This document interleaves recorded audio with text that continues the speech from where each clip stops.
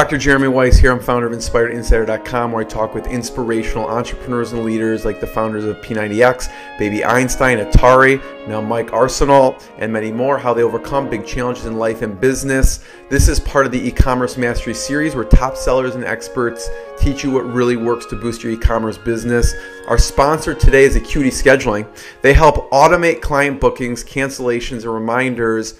I use it personally to book my guests at Inspired Insider because it saves me hours of back and forth emails, coordinating schedules with busy people like Mike, and it's one of the top 3 tools I use to save me tons of time. Today we have Mike Arsenault. He's co-founder of Rejoiner. Rejoiner is a software for e-commerce companies that helps drive faster revenue growth. Who doesn't want that, Mike? They have helped over 1,000 companies, including Guess, Hallmark, many more. To date, their customers have generated an additional, and I looked at their website just now, $68,268,268,068.79 in revenue using their software. And Mike's going to talk about how that is an actual real number and where that's hooked into. They have a strong value proposition that I noticed when I go on their site. It says, done, and I know that you've thought hard about this, done with you service by a team of e-commerce, email marketing experts with a guaranteed ROI every month. Mike, thanks for joining me. Thanks for having me. I'm excited to be here. I always ask this as Inspired Insider, 2 things. One, what's been the lowest moment, and then how you push through it? Yeah, I would say the lowest moment was in the beginning, where we had built the product, things looked promising, we had customers. On paper, we had an amazing team. And then we went out and in sort of very typical startup fashion, we tried to do the accelerator thing. We tried to do Y Combinator, tried to do Techstars. We tried Techstars first, and we made it to the final 15 or so companies. Is this in Boston or New York? This is in Boston. Okay. Yeah. And we didn't make that one. Why do you think? We had high hopes. What's interesting is that they had the same concerns about the team that I didn't know existed yet, which was the fact that I was working full time and the other 2 guys weren't. And they told us that, and I was like, no, that's not an issue. They're gonna be ready soon, right? And then we also made it to the finals for Y Combinator, and we flew out to Palo Alto. We met the 3 of you. The 3 of us. Yeah. We met with like Gary Tan and Paul Buchheit, the guy who invented Gmail, and that's pretty cool. Yeah. We felt we did really well. We were like so excited, and it turns out we didn't get in there either, and so we got rejected from both. And did they give you reasons why not Y Combinator? Or did they give you feedback on the spot? What kind of feedback were they giving you on the spot? Y Combinator, the interview process is drastically different from Techstars. The interview is like 10 minutes. And they basically just pepper you with all of these really insightful questions to see how you think and to see if you really understand the opportunity that you're going after. And we had practiced for days beforehand, but you can't prepare for the questions that they're going to ask. What were some of the questions? Oh, gosh. I think Gary Tan asked one where he was like, we had explained what the product does, and he goes, "What is this the Trojan horse for?" This is idea. What is it a Trojan horse for? And like what he was getting at, and you had to stop and pause and think about it. But what he's getting at is, what's the bigger idea here? Like, clearly you've built this little piece of technology that works. Like, what's the bigger vision? So how do you answer that? I don't even remember. Okay. I'm sure we just started like babbling and rambling.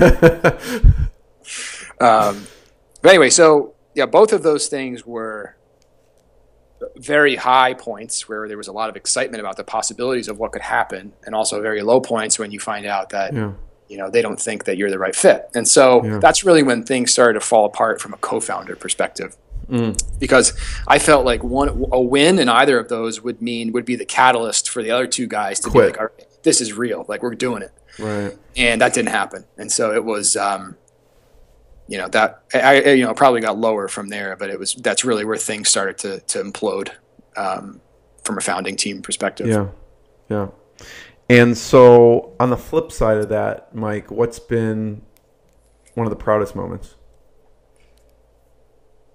Yeah. I'm going to go with our first $1 million in revenue. So what was that like? Very proud moment, but I don't think it was the elation that I expected. It was kind of just like, okay, we hit it. Like, we did it.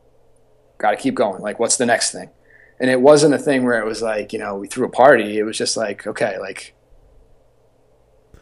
When that happened, what did you think back on? Did you think back on a certain moment? Like, I remember when I was there and now I'm here. Yeah. I mean, I think, I'm not sure it was a reflective moment for me. Actually, I think I was more forward thinking than reflective. Yeah. I think the interesting part about it was that it took us many years to get to that point, but it felt like it was only the beginning at that point. Like, we were just getting started on what's possible. And so, yeah, I mean, of course it felt great, but it was definitely more of this is just one milestone to hit. There are many more that are going to come in the future. Yeah. What point did you feel that the wind was I mean, you're a sailor, right? That the wind was just pushing you and you were just flowing? Probably when we made when the team got to the point where we were like maybe 4 people, and we had like 3 other people besides me doing stuff. And so, like, our team is amazing and they're like all brilliant at what they do. And so when things started to move on their own without me having to intervene, and things like from a marketing perspective, from a sales perspective, from a design perspective, these are, our amazing team where they were bringing their own ideas and pushing this forward. And it was like, like, as a founder, you're like, oh my gosh, like, I can't believe these people are like, like, they're helping us grow. And like, it's such a magical moment to realize that you've built a team and they're all rallied around the same goal. And it's like, I've been building this myself for 3 years. Like, what's going on? Like, we've got these great people now. Right. Yeah. I love that. Mike, thank you so much. Where should we point people towards on Rejoiner? What should they check out? Yeah, check out rejoiner.com if you're interested in marketing automation for e-commerce, lifecycle email. We create a lot of great content about how e-commerce companies can use email to grow their businesses faster. We've got like a really cool email gallery that we're launching, which is like, we're going to basically catalog all of the great e-commerce email examples on our site for people to use for inspiration. That's going to be launching next week. Yeah. So check out our blog, and if anybody wants to email me directly, I'll put my email address. Maybe you can put it in the show notes or something. But I'm happy to have a conversation with anybody who's interested in this stuff. Yeah, everyone go to rejoiner.com, check it out. Mike spent a long amount of time toiling over every detail, so I appreciate that. Mike, thank you so much. I really appreciate it. Thanks for having me. Cool.